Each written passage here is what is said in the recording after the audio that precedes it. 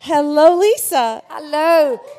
Lisa, I want everyone to know, arrived with a massive, massive entourage of herself. Yeah, I travel and alone. her purse. I travel alone, exactly. And she did her own hair and makeup. And I didn't even know I was doing this. I thought I was just coming for an interview, but I'm happy to be here. And feel free to ask me anything, nothings, you know. Well, look how, I think we're pretty psyched to have you here, too. Well, thank you. So, my personal favorite moment from this season of The Housewives. Oh, Lordy.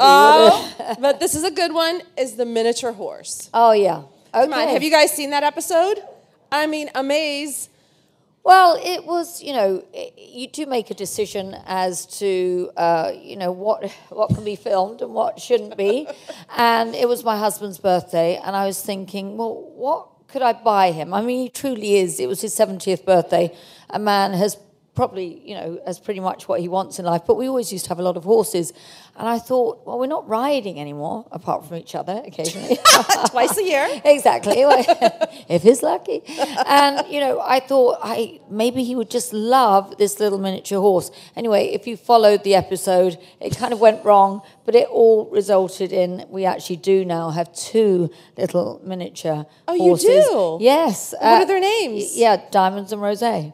Oh, life isn't all diamonds and rosé, but it should be. So, yeah, they live at the house, and I'm passionate about animals. So, yeah, it really has kind of added to our menagerie. How has Jiggy adjusted to having the 2 horses? Jiggy doesn't think he's a dog. He is just being catapulted into this kind of world where, you know, he's an activist as well. He works with children with alopecia because Jiggy's always suffered with alopecia. And so he works with the National Alopecia Areata Foundation to kind of bring some levity, you know, and go to meetings with the kids and walks on the marches. Yeah, he does walk sometimes. And he's, you know, just become a little dog that I think people saw his struggle. It was kind of suggested that we had him euthanized because he had severe allergies.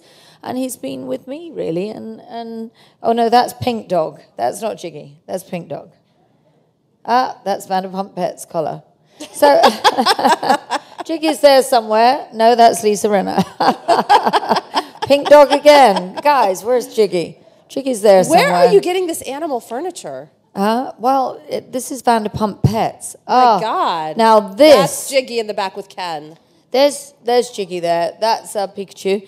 I've had an incredible fight this year on our hands, and I don't know if many of you are aware of it, about the Yulin Dog Meat Festival. And certainly when it was brought to my attention on Twitter, nobody had heard of it. And I was absolutely staggered that this barbaric festival, they call it, and festival kind of conjures up a celebration, you know. And this is a festival at summer solstice in Yulin, where they believe in torturing dogs. And I have pictures of golden retriever, for example, strung up by his neck while they sever the limbs and cook them in front of them. I have many, many pictures that have been documented of dogs being skinned alive, boiled alive. And for me, this is barbaric, and I'm doing everything in my power to stop this barbaric custom. Now, I have 2 major causes in my life, really. I mean, I have many things that I support, keep the memory alive, and as I said, National Alopecia Areata, and working on behalf of dogs and the LGBT community. And each one of us can make a difference. And as we've seen this year, with marriage equality coming to fruition finally, which we've worked so hard and campaigned so hard for, we're just always working towards a goal. So this year, I'm really doing everything I can and working, hopefully, with the governor to try and stop this, because it really is awful. And I've organised a PSA, which we've produced ourselves. I asked Sharon Osbourne to help me, and organised a march to the Chinese consul. So we've done all that to really draw attention to it and put it on every news channel. And I think now a lot more people are aware of this awful, awful celebration, they call it. Now, they believe in torturing the dog makes the meat more tender as it stimulates the adrenaline. And it's just, honestly, if you go to stopyulinforever.org, you will see, and it comes with a warning, some of the most heinous, awful, awful images you've ever seen. And Dog is man's best friend, and I've been lucky enough to be... You have 8. I have 8, yes. We've just rescued another one from the Sacramento Animal Rescue. I saw him on Twitter, and literally we drove within 12 hours. It took me 8 hours to drive there and back to pick up this little guy who's incredible. But I've been fortunate enough to be the judge at the Hero Dog Awards every year. And when you see exactly what dogs can do that we're not even aware of, that dogs are, they're post-traumatic stress syndrome dogs. Dogs are detecting cancer now. They predict seizures.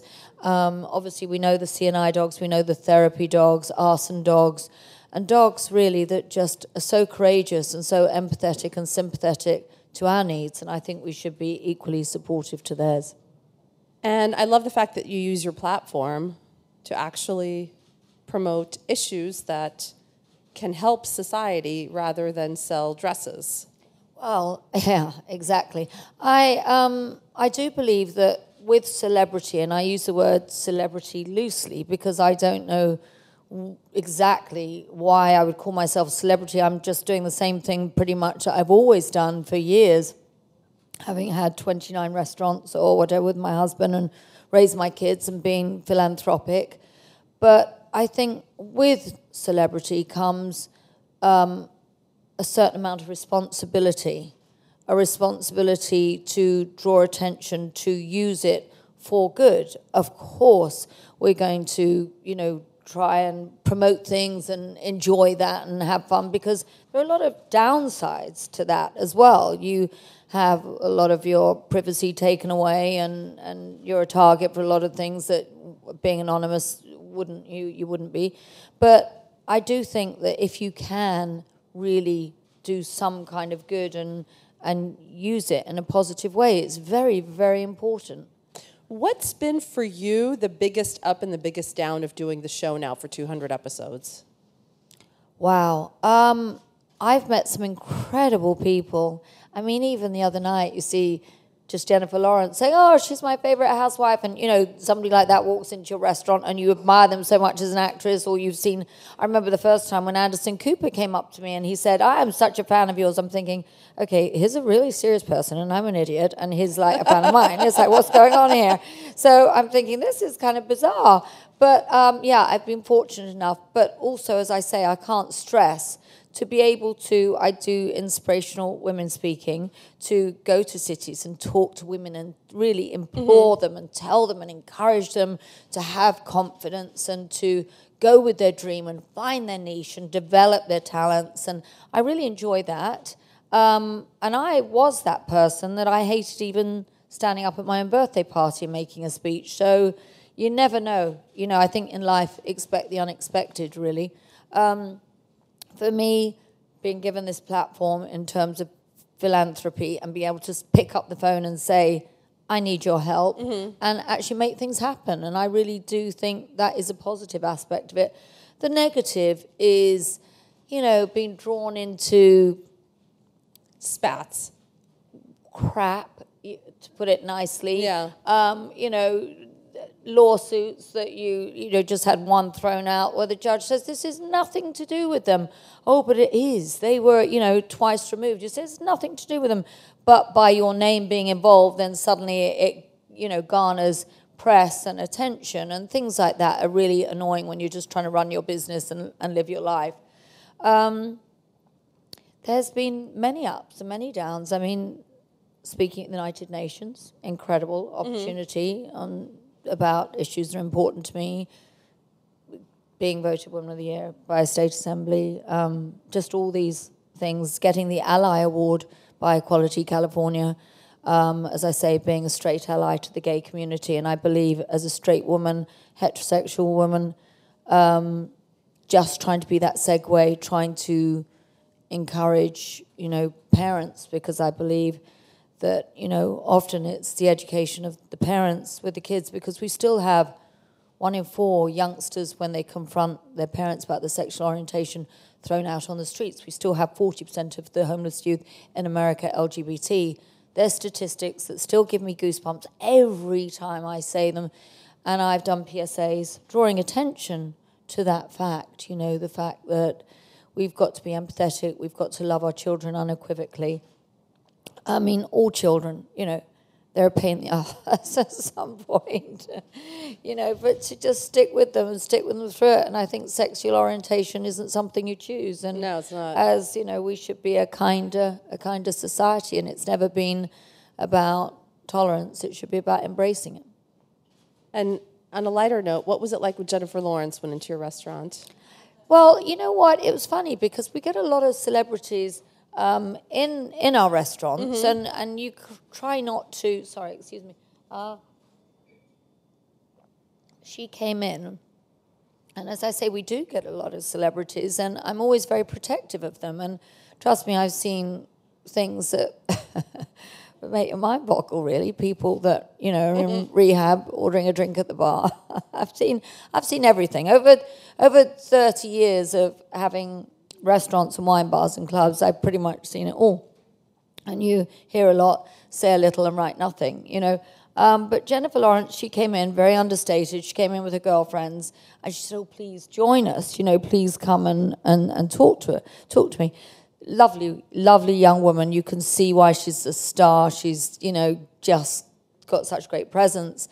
And I got her out of the restaurant, and paparazzi, as so often happens because social media, things start to gather momentum. Like when Gaga comes in, she can come in anonymously, bang, bang, bang. Some people are posting it, and then it goes everywhere. And there are a plethora, a smorgasbord of press photographers, you guys, outside, making my life difficult. So I got her out the back door, and she left pretty much, unnoticed, no pictures.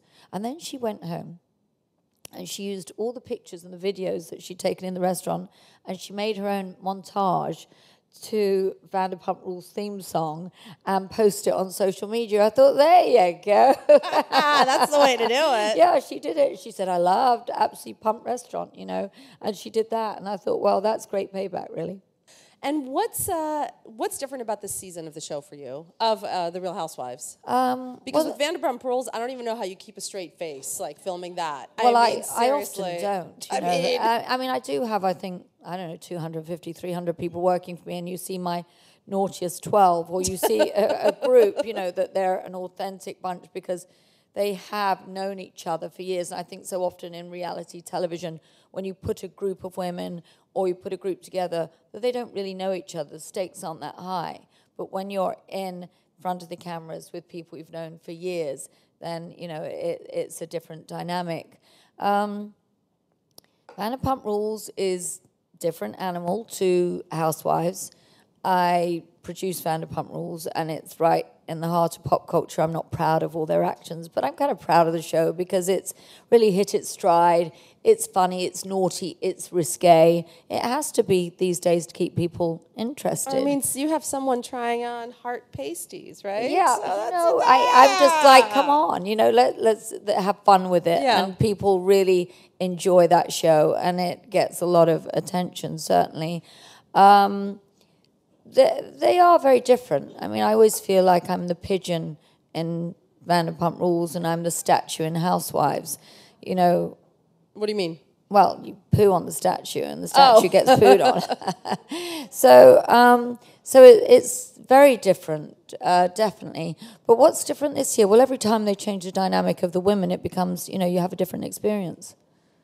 And I know that you said backstage, I was really impressed, you've never asked them to cut a scene or cut a moment from the show, which is amazing. I mean, so you knew going in that whatever you said was fair game. Because I feel like a lot of people do these shows and they blame the networks. Well, last night, I don't know if anybody watched Housewives last night. It was part of a larger conversation, and we were talking about, Eileen Davidson. And look, I think if you enter into this arena of reality television, you put your life out there. We made our business your business when we entered into your living room. And I don't feel you can be precious about it. And no, I haven't said take things out, but I have said, can you make sure this is put in?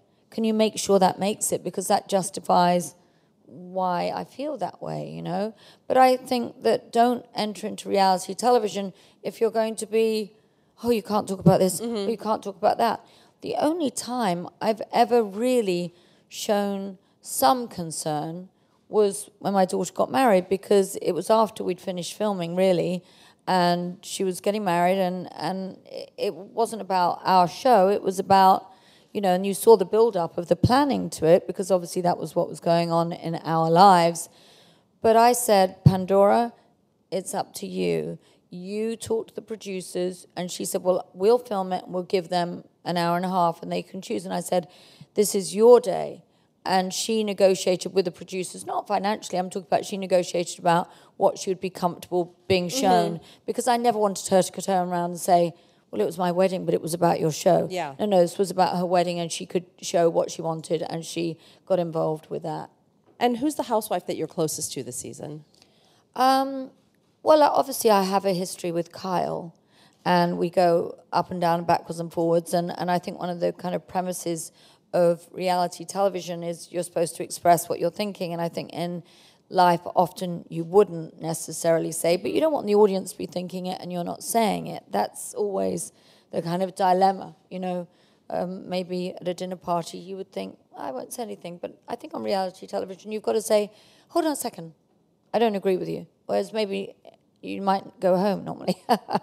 But with Kyle, I think we're close. And there's a new lady coming into it, Catherine Edwards, who I think you'll enjoy very much. I think she's a very bright woman who I really do enjoy. But, I've had great moments and negative moments with most of them, really. So I mean, that's life, right? Yeah. How long do you see yourself doing it? I don't know. I didn't see myself coming back after season 4.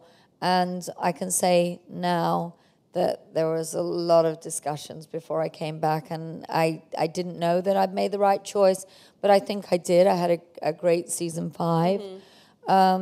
This season, a bit of a news break, was difficult for me, difficult again, and those are not moments I relish.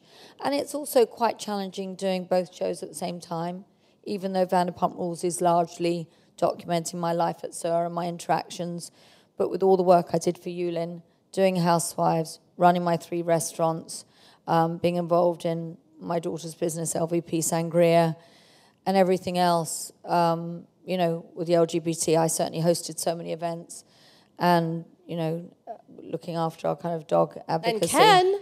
Yeah, well... I mean, where does Ken fit into this? Well, he's just right there with me, and God bless him, because, if he wasn't, I don't know that I would be quite as prolific as I am. And, 33 years of marriage, it's great to have somebody that's totally on your side, even when you're wrong.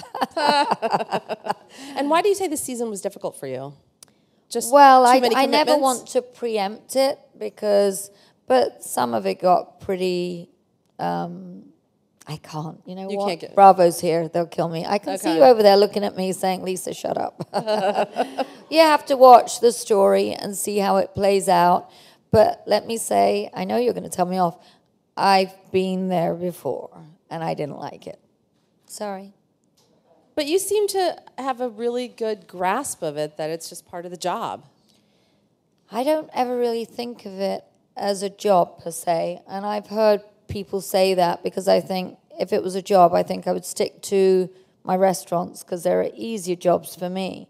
Certainly, it's an experience, and it's an experience that has really created so many other, as I've said, being able to sit here and talk to all of you, and feel free to ask me any questions. I mean, anything you want, and I always go into an interview and I always say, no, nothing's out of bounds. Ask me whatever you want, Is there one moment that you wish from all the episodes that you've done that you could take away? Oh, I'm sure there's many.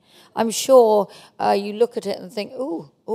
But I think you have to learn from that. Last night I probably wouldn't have said to Eileen, well, tell me about, your marriage, and tell me about, so when because if that offends her, I don't want to hurt anybody. My intention would never be.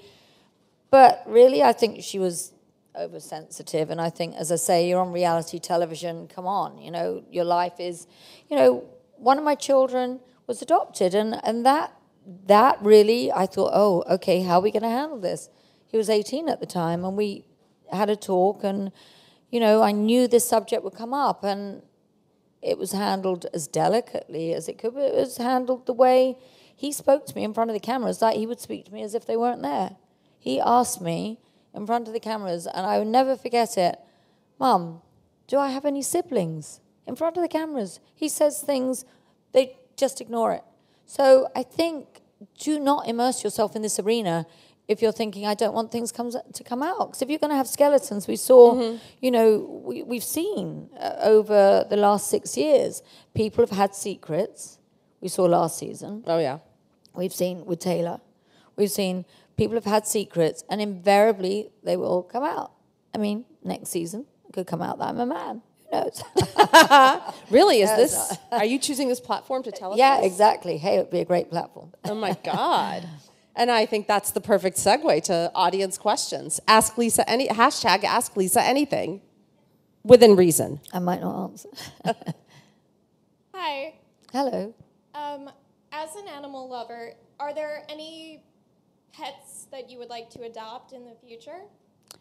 Oh, I'm more of a dog lover. I do love animals and have great. Yes, there's so many I've seen. Has anybody seen one of those giant rabbits? Like literally, those rabbits are. Oh, they're huge. I could imagine a big fat bunny running around my house or garden in Beverly Hills. I love a llama when I've met a llama. Yeah, I could have one of everything. I could have Noah's Ark. You should totally get a little miniature pink pot-bellied pig because that would totally fit with I your have color one. theme. I married, you have one? I married him. Oh, hi, Ken. I'll be divorced by the time I get home. Yes. Hi, Lisa. Hello. I was just wondering what the best and the worst or the most difficult part of producing your own show is. Is what? Producing? Producing your own show. Well, it's funny actually you asked that because I've seen things where I've thought, oh no, they can't say that. You know, I've looked at the rough cut and they disappear when they ask the question. I'm talking to you, come back. I've seen things in the rough cut where I've thought, oh no, you know, they've said that. Mm-hmm. And I feel that, should that be in? And then I think, are we making a show about what we want them to say, or are we making a show about what they do say? So sometimes I feel, that's just, but then it invariably goes in anyway. I mean, do we want to see Jax, this episode, sitting on the toilet? I actually think he was just doing a wee because I think he's a big girl and he probably does sit on the toilet. But I mean, it was funny in the way that it shows more about him than it does about, you know, we didn't see anything graphic, but it shows about him, that he's just willing to do whatever he... And the bikini modeling session at the store was just a gift. Exactly. I mean, that's you know, they don't care. So, you know, there's a certain kind of animal, so to speak, to do reality television, and I'm one of them. Hi, thanks for coming. We see so many facets of you on the show as a businesswoman and a philanthropist, and I think one of my personal favorites is seeing you as a wife and mother, being one myself. All right. So with your, you know, you and Ken have been married so long, what would be a piece of advice for a long and happy marriage? Separate bathrooms. Well, that always helps. Yeah, absolutely. Well, that's a good question. And I could really, you know, talk for hours about what makes, you know, a happy marriage. I mean, obviously, largely, it's going to be down to who you're married to. But I think one of the prerequisites for going into any relationship is to have respect for each other. And I think it's very difficult, and humor, because I see the funny side of everything. Even if it's not funny, it's funny to me. But I think if you lose the respect in a relationship, it's very hard to come back from that road and come back down there. And I know, you know, when familiarity sets in, it's easy to say something and then you hit the ball to that person, they hit it back to you harder. But those words, you can never take back, you can never unknow them.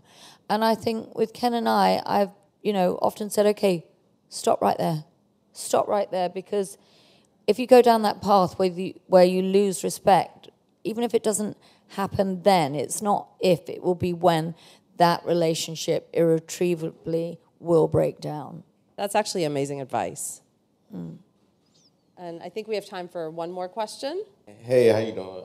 Just Good. to mirror what she said a little bit, like you say, you've been married for 33 years. Were you having 2 reality television shows, all these businesses? How do you keep, like, the tabloids and everything out of your business and stay focused on your marriage. Just like the man was, he said a little bit, because most reality stars, there's like this myth that reality star marriages break up once they become on television.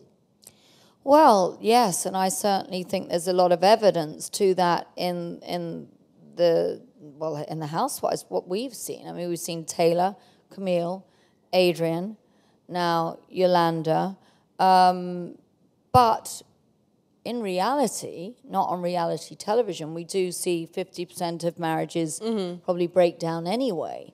Now, I think one thing, keeping the tabloids out of your life is something that you can't do. That is one of the things. I never had any sympathy for people when they would say, oh, no pictures, and all that stuff, because I thought, well, that's what you signed up for. But it does sometimes get a little bit old when you are being hounded and you look like a bag of rubbish. You just want to go around doing, and people are like in your face. That does, and I never thought I would say that. But marriage, I think, I do, it's a shame that we've seen that so much on our show, but I do think it might magnify your problems being on a television show. But I don't know, with Ken and I think we've actually managed to come through this stronger as a couple, really. And especially when I've really needed him, I really felt that he had my back and, has certainly been there. And I think it's actually strengthened our relationship, surprisingly enough. My favorite moments are in your amazing closet when you guys are just hanging out and you're drinking your tea and you guys are just kind of... When I see the show, I realize back and forth. How many cups of tea do I drink a day? I look at that. You're British. I walk into Sir, can I have a cup of tea, darling? Can I have a cup of tea? And they're actually saying, they said to me once, he said, can you not ask for a cup of tea? And I'm like, oh, okay. That's my reality. I mean, what else are you going to be drinking, huh? I know, right? Well. Rosé. Yeah, I'd like to drink from the bottle sometimes when I'm in the middle of that show. Well, thank you so much. It's been so great having you. Well, thank you. Thank you to all of you.